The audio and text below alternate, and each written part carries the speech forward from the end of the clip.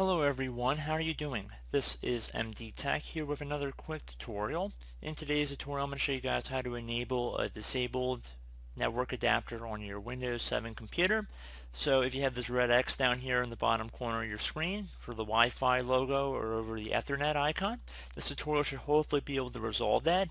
Now if you don't already have access to a network, that's probably not going to resolve it. I've made other tutorials like this about how to actually go in and flush your DNS and everything.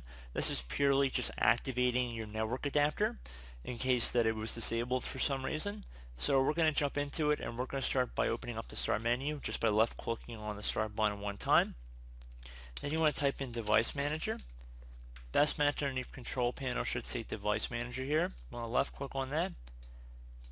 Now you want to expand the network adapter section, either double click on it or left click on the little arrow next to it.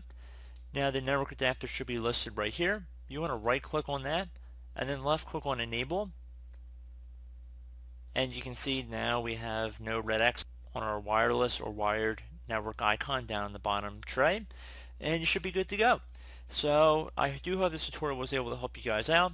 If you're still having network issues, which is not covered by just turning on your network adapter, I recommend checking out some other videos on my channel that have actually gone through how to reset your network settings and whatnot.